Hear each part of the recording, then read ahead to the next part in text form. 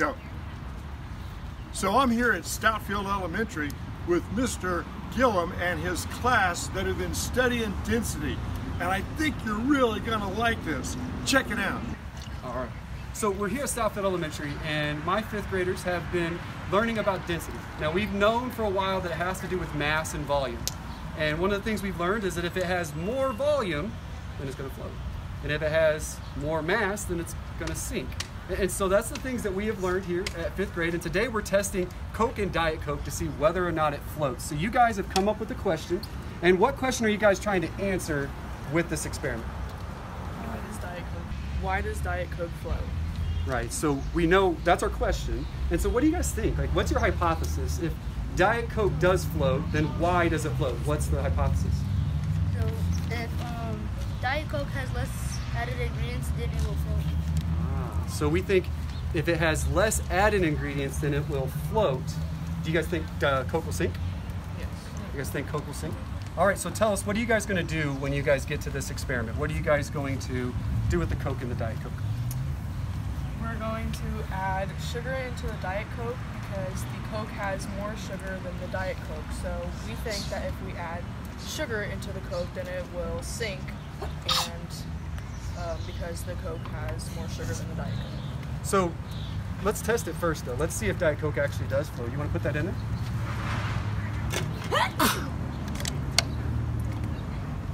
What's it doing, guys? Floating. Floating. All right, let's go ahead and take it out and try the Coke.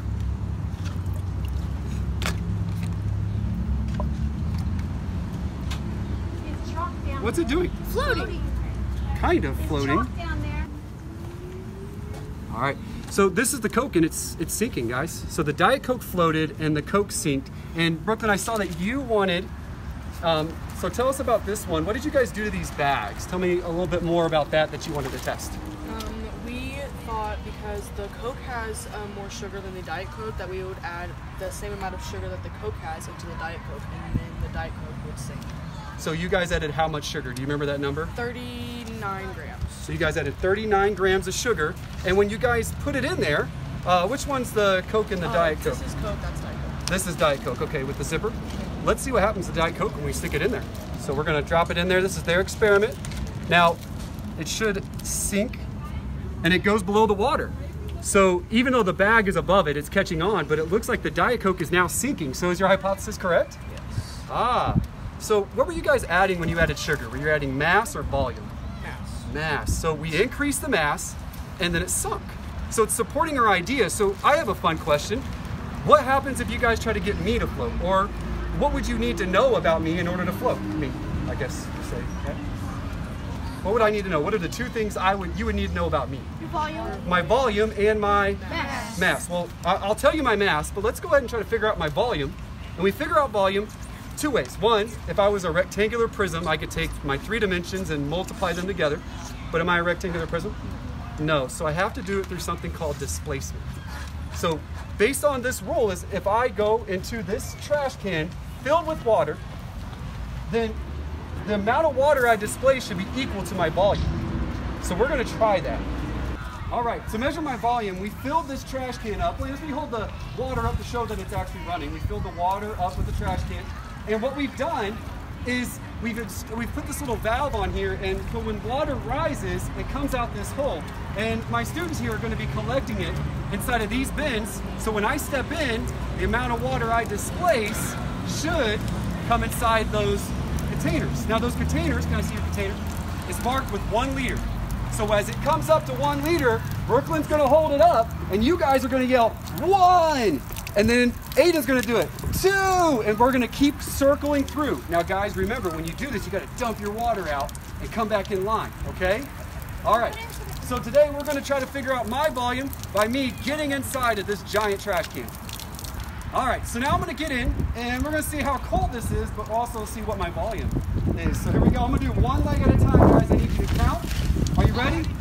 All right, 1 leg is going in. I'm gonna go in slow so we can make sure, catch that line.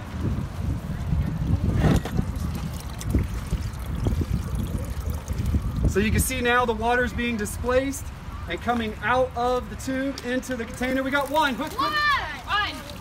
You guys gotta count for me.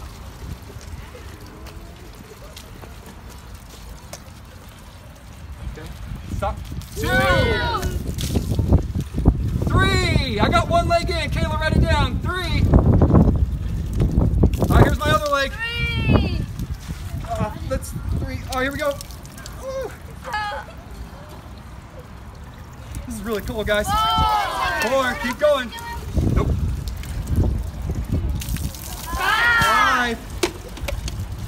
I'm gonna slow down a little bit. 6. 7.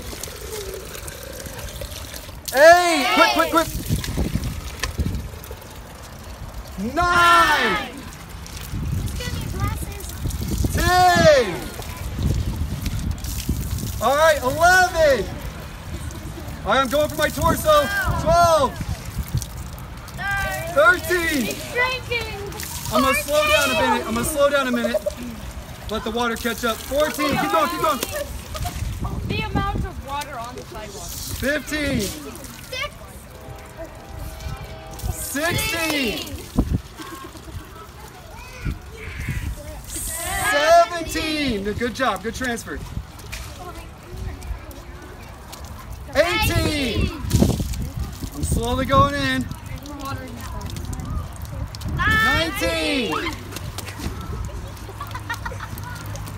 20.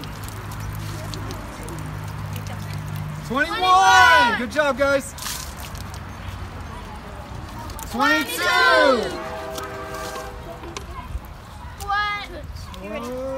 Almost there. 23. 23 what? Liters. 24.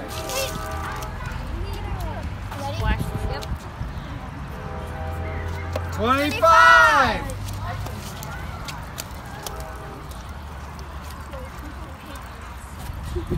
26. Woo. 27. I'm about halfway. I'm a little past my belly button. 28.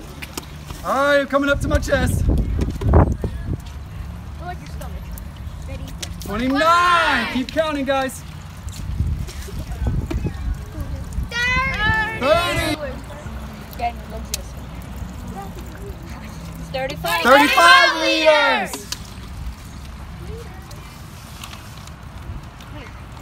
36 liters. 50 liters.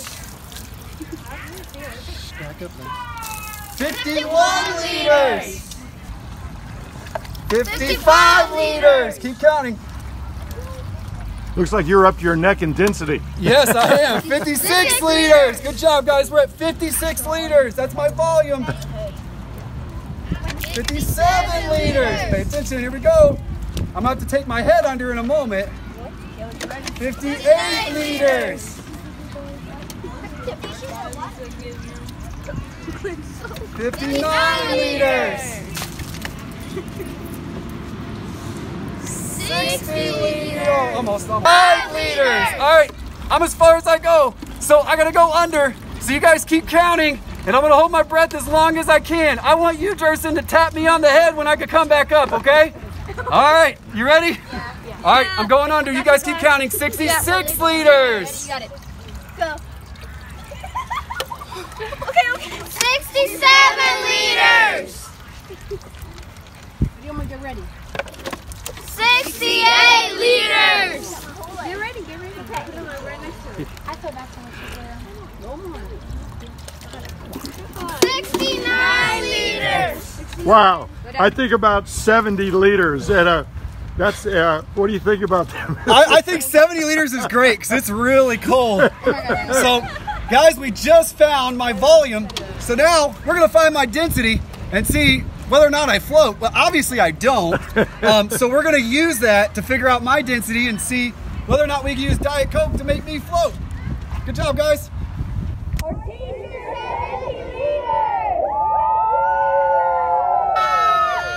Before we finish our calculations, I need to dry off. We have to help find my density. Now, we just found my volume. I'm still wet. I'm still in my swim trunks. I'm still cold. But we're going to use my mass and my volume to figure out my density. So here's what we need to do. First of all, I need you guys to help me remember, how do we find density? There are two things we need. What are they? Just say them. Mass and volume. And how do I find the density of something? What do I do? Brooklyn, what do you do? So you divide mass and volume. Divide mass and volume, or mass divided by volume? Which one? Mass divided by volume. So guys, write this on your paper. I'm going to put M, which stands for mass, divided by volume. And so we use this to find density. And the density we measure up to all times is water. Does anybody remember what the density of water is? Just say it. What is it? One. Yes, it's 1 gram per milliliter, or 1 kilogram per liter. So when we used our bottles here, the density of water was, for 1 liter, the mass would be 1 kilogram, which is a ratio of 1 to 1. So that makes it 1.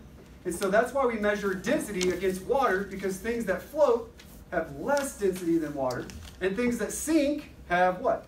More density than water. They have a higher density. I wouldn't say they have more, but a higher density. Okay, so I realized I made one mistake. When I talk about the density of water, it's actually 1 gram per cubic centimeter, not 1 gram per cubic milliliter. That would be 1 milligram per cubic, or per milliliter. So it's 1 gram per cubic centimeter. And I weighed exactly 100, it's probably about 184 pounds, it's like 184.6 pounds. But we're not talking about pounds, we're talking about kilograms. So I needed to convert it. And when I converted it, I took my weight in pounds times, I think it was 0.454 to come up with this answer of 84 kilograms. Well, actually it was like 83.39 something, but I went ahead and rounded up. So my mass is 84 kilograms.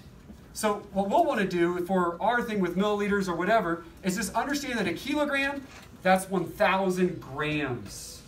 So if I wanted to turn 10 kilograms into grams, how many grams would 10 kilograms be? 10,000. 10,000. Nice job. Go ahead and fill it in. So if I'm 84 kilograms, how many grams is that? 84,000. 84,000. Nice job. 84,000 grams is how much I have. So when I look at this paper, 84 kilograms, or 84,000 grams, but then we started measuring my volume. We were measuring it in liters, and you guys counted to 70, right? 70 liters. But Mr. Gilliam, we lost a lot of water. Like, how much water do you guys think that we lost? I mean, that's a variable we don't know. 5 liters. You think 5 liters?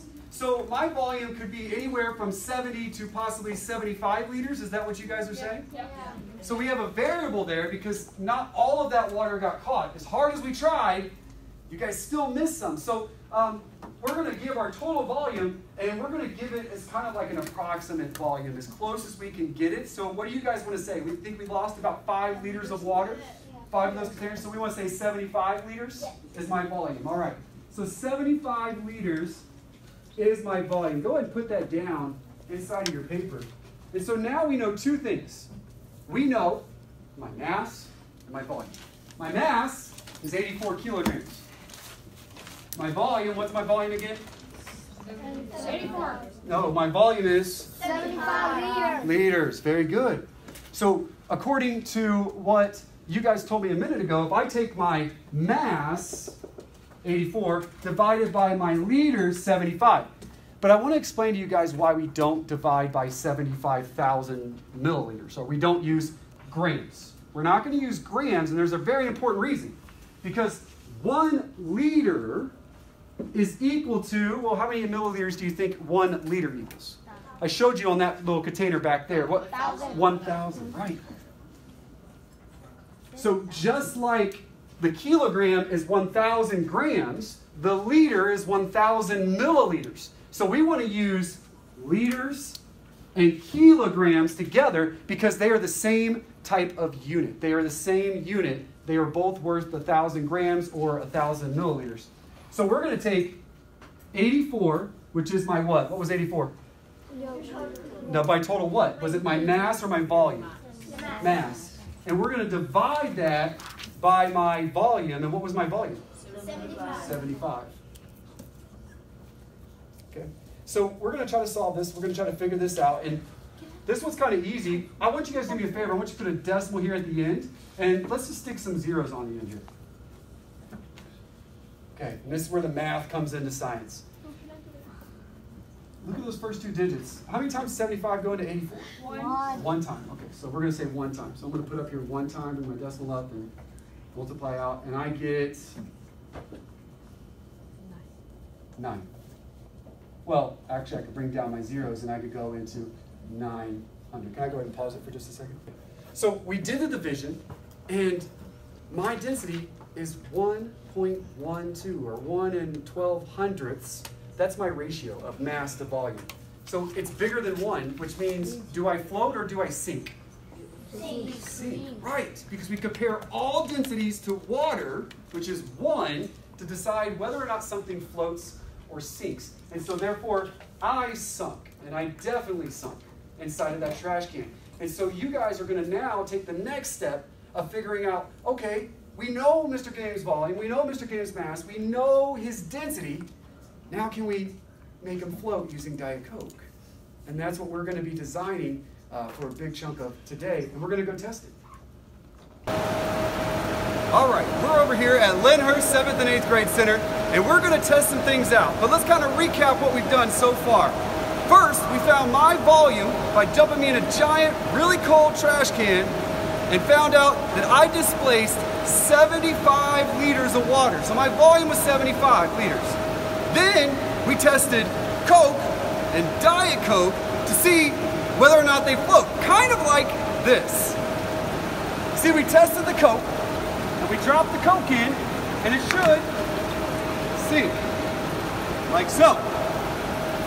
We tested the Diet Coke, and it should float, like so. So now, I think it's time for a Daringly Diet Density Demonstration. What do you think? Let's give it a try. So I brought some tape and some Diet Coke, and it's going to take me a little while to get this strapped to me from my Diet Coke suit. I got my legs done, but I think I need less density or my head's going to sink and my legs are going to float. Let's add some more. We got my legs done, we got my arms done, now all I got left is my chest and my back. I'm all taped up, and I'm dying to get in this pool, but first, I gotta stand up.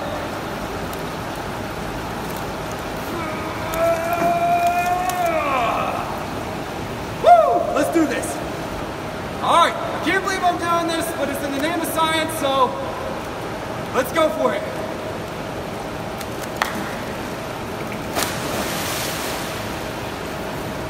Well, it kind of works.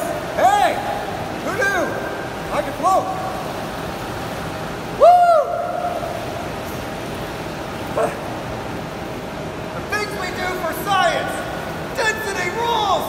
Or it floats.